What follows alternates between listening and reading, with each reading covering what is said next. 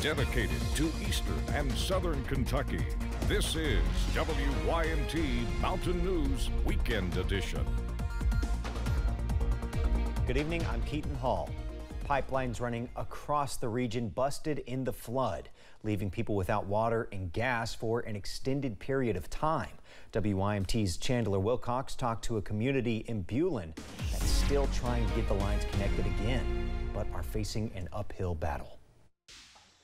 Over a month since the flood, some eastern Kentuckians are still without gas to heat their homes. So we've got an issue. We've been there with no cooking resources, hot water, drying. Sharon and her neighbors have spent time living in what they consider primitive ages.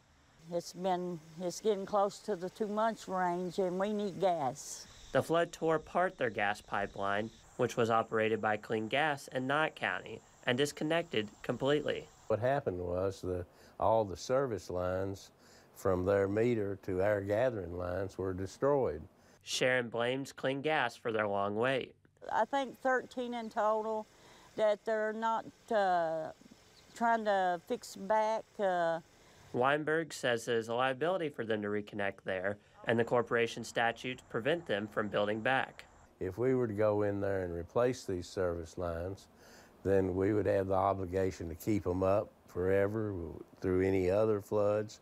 Plus, we would be legally liable for any kind of injuries that occurred as a result of the service line. Weinberg says they are still concerned about gas issues not just in Bulin, but across the county, as cleanup procedures have also led to pipeline breaks. In Bulin, Chandler Wilcox, WYMT Mountain News.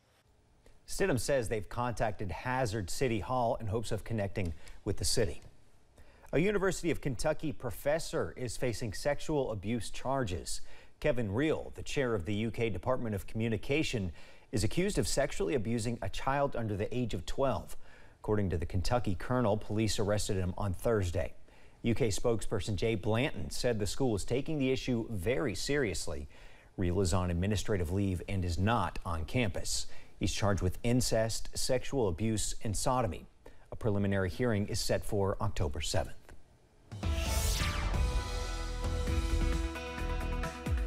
Well, we are tracking some soggy weather across the mountains this weekend. Let's go out to UVAY. As you can see that this is really the story of the day across the mountains. It is gloomy. We are looking at cloud cover, also looking at some showers. Current temperature is sitting at 63 degrees, so temperature is not too bad thanks to those clouds and those showers. 72 in Somerset, 70 for Hazard, 69 at this hour for Jackson, 66 in Prestonsburg, and 65 over in Pikeville.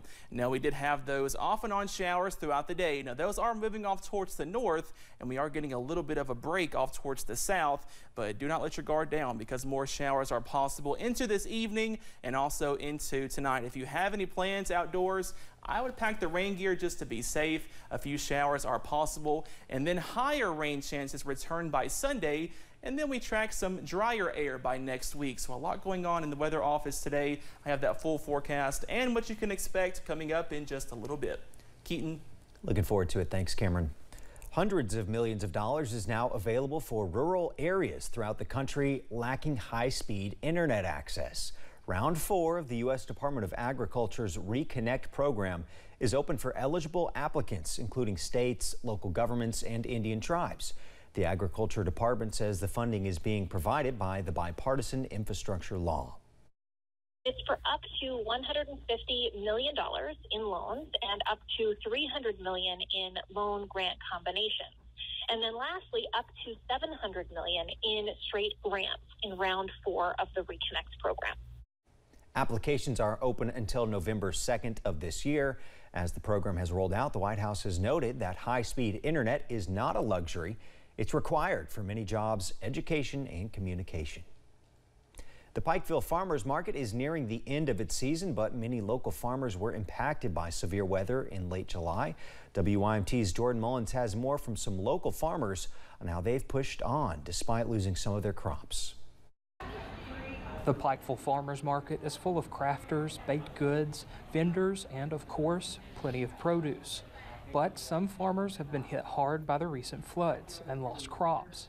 Some were not flooded, like the Walker family farm, but large amounts of rain still hurt the farm's harvest.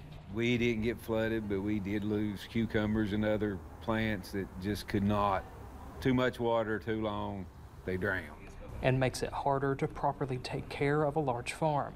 If it's raining, you can't run the tiller, you can't take care of it. Then the weeds take over, the weeds get higher than the plants don't do any good. Because of the unpredictable eastern Kentucky weather, farmers plant several crops to ensure a good harvest for their customers. Unfortunately, in our area, you never know what the weather's going to be, so you plant a variety of crops, and some hit, some don't. Some do great, some don't. And some customers have needed it now more than ever. We've had some of our customers that have small victory gardens. They've lost all their garden, and they come here and they talk to us, and again, we're able to help them some.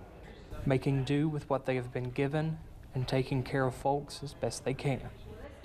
In Pikeville, Jordan Mullins, WYMT Mountain News.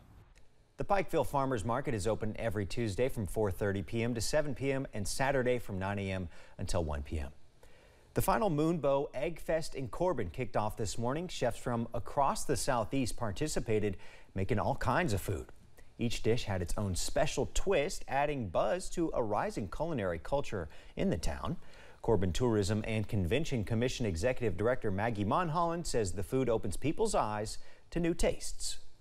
We have roots in food, but being a public event, this is something that has really opened people's eyes to the culinary scene in Corbin. Although this is the last Egg Fest, Monholland says 3 chefs from the town will participate in the World Food Championships starting next year.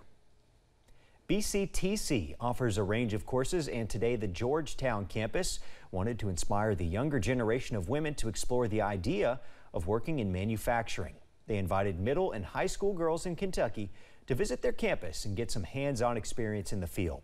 From manufacturing to electrical technology to robotics and more, BCTC even has female faculty members that instruct these courses. Sarah Palmer is a faculty instructor at BCTC. She once was like the girls, learning about manufacturing jobs, and after taking classes and after gaining real-world experience, she now wants to give back. There is a huge need for this job field right now. So we really want to open up that opportunity to females too, because traditionally this is a male-dominated field, but there's no reason that females can't participate too. With the hands-on experience today, the girls can learn that doing these activities is a skill for everyone to achieve, and even women can take part in this field. You can find more information about these programs on the BCTC website. A Saturday for survivors in Louisville. People came together for the Kentucky More Than Pink Walk, raising money for Susan G. Komen and breast cancer research. Stacy Scovanner volunteered for Susan G. Komen years ago in memory of her friend. Then she was on the other side of things, fighting her own battle with breast cancer. I'm very big about helping other people who are affected by this. I know exactly what they feel now. I know when someone's saying you're having a bad day, now I totally understand, because it's very hard to overcome this and say who you are as a person now, not just a breast cancer survivor, but I still want to be Stacy. Scovanner said there's still a lot of misconceptions out there about breast cancer, so she's happy for events like this to help raise awareness.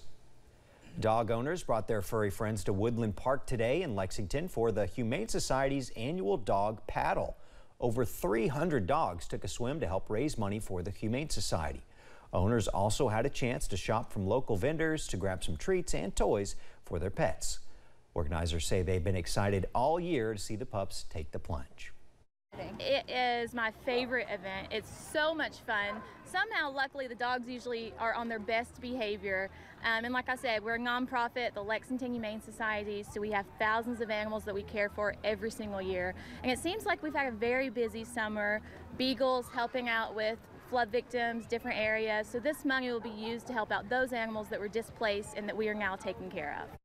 The Humane Society's next event is the Beastie Ball and Gala. Coming up at 6, as Suicide Prevent Week comes to an end, we hear the story of a Pulaski County woman making a difference.